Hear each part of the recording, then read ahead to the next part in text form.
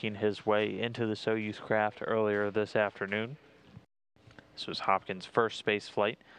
And there, a quick look at Oleg Kotov saying farewell to Koichi Wakata, who he passed command of the International Space Station to. Again, Wakata staying on as the commander of Expedition 39. Following that, ready. You can see Riazanski, his fellow Russian cosmonaut, also former rookie flyer, no longer a rookie anymore. That hatchway being closed between the International Space Station and the Poisk module. The space station was flying just over the northeastern portion of Mongolia. And then right after, by a little over half a meter per second, this done when the craft was a little around 15 to 20 meters away.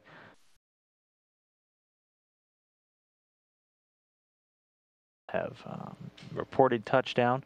There you see the central screen in Kazakhstan, or in the Russian Mission Control Center, reporting they have landed.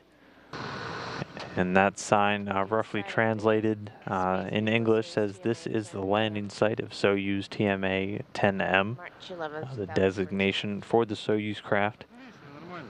That's great. This again a replay as they were preparing to extract the crew. The extraction stand in place over the Soyouz craft there.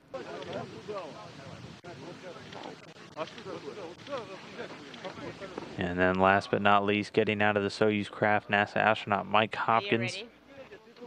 He's there.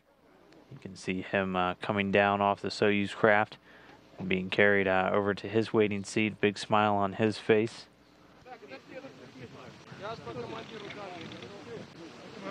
Mike Hopkins also completing his first space flight.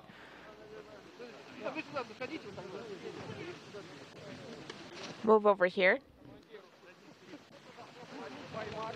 But the search and recovery forces foregoing that in order to just get the crew and the recovery forces out of the cold as quickly as possible.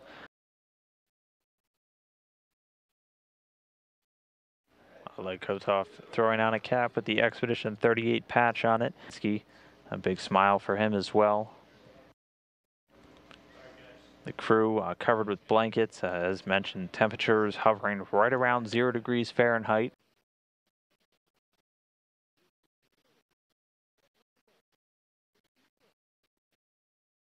Mike Hopkins getting a chance to get one of the sets there in the middle. Mike Hopkins smiling there on the right. Sergueï Riazanski on the left. The three have been carried out of the Soyouz at this point.